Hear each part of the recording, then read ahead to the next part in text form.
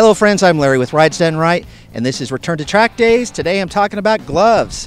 When I started this whole thing out few years ago, riding on the street, I was wearing the Cycle Gear built brand. Actually, they were XTI, that's how old they are, gauntlet gloves. Last year when I went, I knew I had to have something better for the track. They weren't comfortable. They were tight going on. You felt the seam in them, so I needed to have some kind of an upgrade.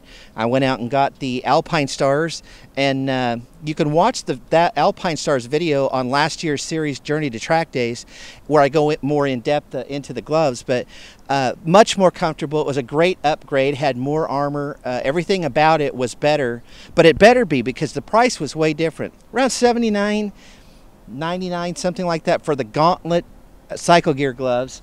Whereas the Alpinestars were around $275. That was a lot to spend for gloves, but hey, I like my hands. So this year, when I was getting my suit, I realized that Heroic Racing Apparel also makes gloves to match your suit, and I thought, well, I'm going to get the gloves to match my suit since I'm getting a custom suit. So I had my logo put on my gloves, which was cool.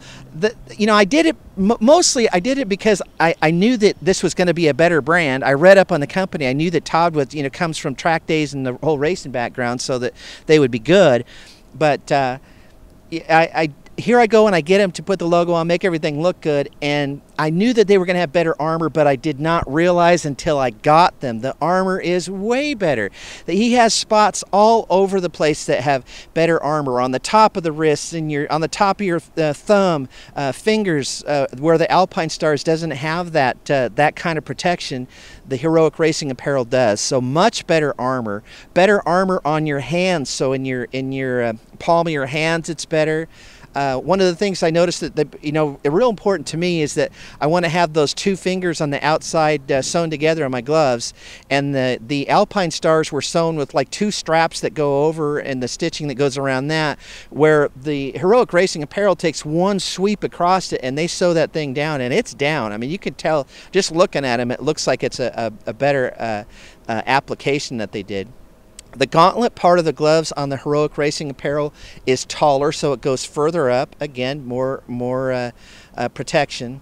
They're comfortable to wear. You don't feel the funny seams. Just a quality glove. I recommend them all day long. The price point on them, around $2.99. So you're basically the same price I paid for for these Alpinestars, which, by the way, you can spend a whole lot more money on gloves if you want.